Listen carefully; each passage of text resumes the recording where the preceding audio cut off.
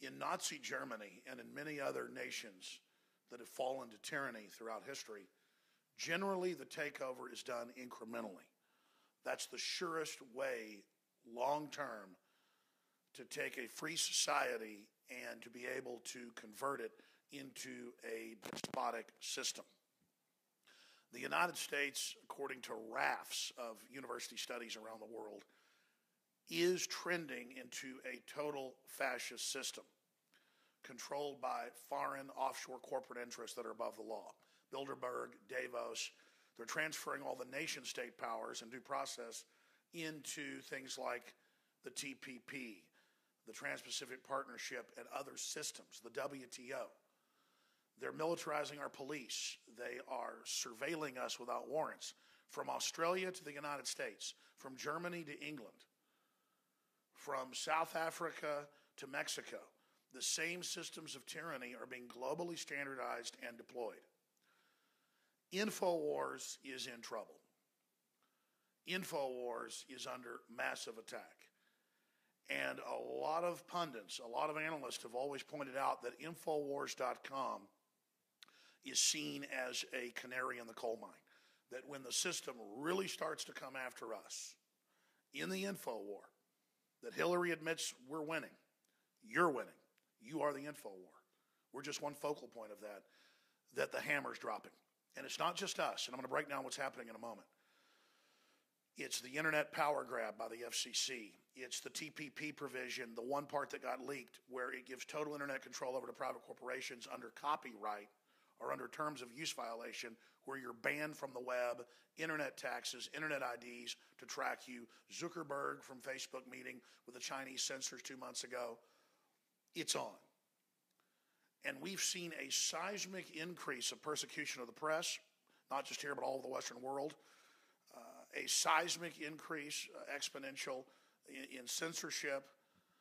But in the last month, whether it's been YouTube or whether it's been Facebook or whether it's been Alexa owned by Amazon, and dirty tricks behind the scenes you wouldn't believe, the system is intensifying massive attacks against us right now. And if they can shut us down or cripple us, they can shut you down.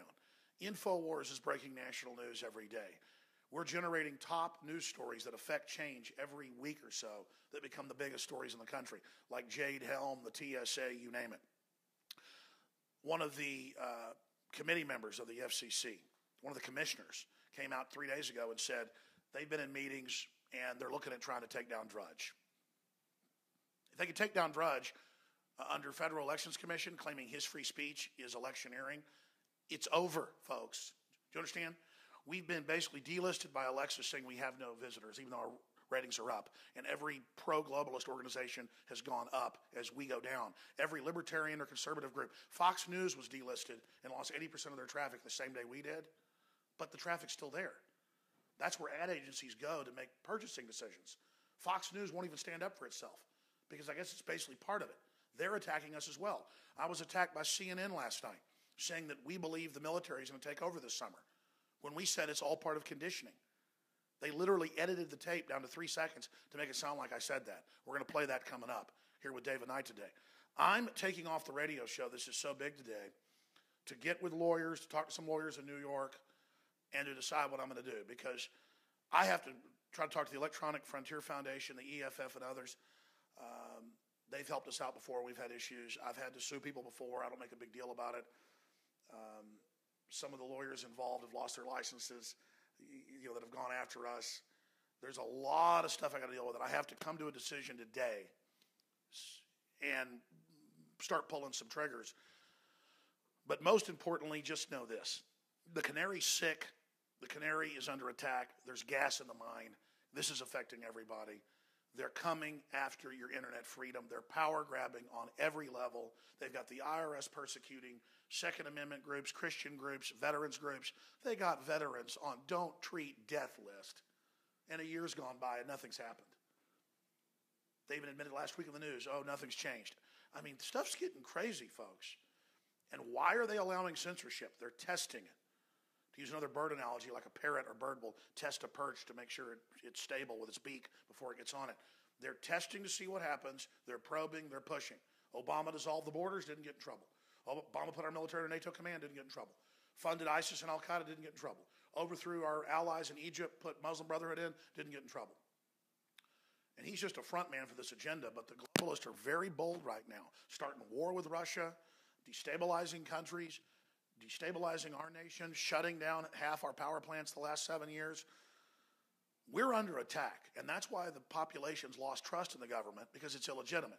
And now the system knows people are listening to Infowars.com as a conduit, so they're coming in on us. And just understand that, ladies and gentlemen, that you need to pray for us. Even if you're not a Christian, just try to support us. Tell your friends and family about the broadcast. Send them links to the podcast, to the Infowars.com/show page. Tell them about local affiliates FM in your area. Get aggressive about this, because nothing can stop human intelligence and human action and word of mouth. You're the reason we're exploding. You're the reason citizens are putting up billboards for Infowars.com across the country. You're the reason we're gaining affiliates. But if they can delist us, as they did today, and kick us off Facebook, we have 3 million likes. Our biggest, we have like 14 different Facebooks. Our biggest one has 800,000+. We noticed it was going towards 1 million, suddenly started getting reversed. About a month ago, started losing them. Now they used us putting up an image, no violence, in a news article of ISIS, and they banned us for 3 days. They say they may permanently ban us. You go to CNN's Facebook, there's images of ISIS all over it. People say, well, they own that, they can do that. No, they advertise that you come there and put your content on, and as long as you follow their rules, they won't take you down. But then they selectively violate that. No one's safe if they can take your website down because you put an image up of an ISIS fighter, and we basically say they're terrorist. And I guess it's because we call them terrorists, and the Obama administration won't, under new political correctness, and they've told us, you cannot call them terrorists. So under new political correctness, you cannot call radical Islam terrorist. I mean, a federal judge ruled kids can't wear American flags at school because they're offensive. I mean, if we lose our speech, we lose everything. And it's all intensifying. It's coming down. And look at the economy. Look at the 0.2% growth. It's probably like 3%, 2% negative. It's what most economists say. We're in trouble. Something big's coming. Is it the dollar devaluation? Is it a bigger war? Governments are gearing up. There's a lot of preparation. Soros is trying to start riots with the police. This country's being destabilized. And InfoWars is under attack like you've never done before. In their face, we need to promote InfoWars, promote the radio show, promote the video feeds, promote these articles you see on Infowars.com and PrisonPlanet.com. Nothing can stop you from posting it on Facebook and Twitter and YouTube and on your own message boards and Pinterest and Craigslist and everywhere else. And at the end of your emails, a link to our video feeds, our audio feeds. Get out there and show them the power you've got. Let's have a people bomb against tyranny. Let's have an anti-tyranny bomb today, on this Wednesday, the 6th day of May, 2015, to let the system know we're fighting back. Because the good news is, this is the empire striking back. We're beginning to win. That's why they're launching this operation. But I've got to take action to defend the First Amendment. They're trying to ram through the TPP right now. That's secret. The one provision that was released, because WikiLeaks got it, they admit ends internet freedom and allows corporations to kick you off the web, not just their sites, because they say so. No judge, no jury, corporate global governance. And whether it's Zuckerberg or the head of Amazon, they're all working with Obama to shut down free speech. My God, where is the so-called left on this? I attacked Bush for his tyranny. It was nothing compared to this. This has gone into overdrive. Are you really going to let them arrest people in the Tea Party and shut down Christian churches and tell the troops they can't be Christians and the founding fathers were bad people? I mean, this is like a giant re-education camp this country's being turned into. And just support our local affiliates. We support them. We get the ratings. We get the advertisers for folks locally, but it isn't enough because the establishment is targeting our affiliates as well in dirty trick campaigns. They're lying and saying that we said things we didn't say. If you don't hear it out of my mouth, we didn't say it.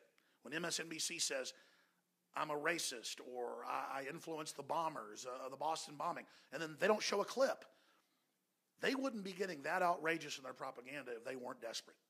I'm Alex Jones. I'm going to pass the baton to David Knight. I'll be calling in later with some updates on this, but this is a big deal. And if tyranny came, would we notice? If tyranny came, would we do something? If tyranny came, would we wake up and say no? You're being tested right now. They're not just coming after us. The censorship is intensifying across the board, but we're being hammered by name in over 100 publications a day, CNN and Fox News last night.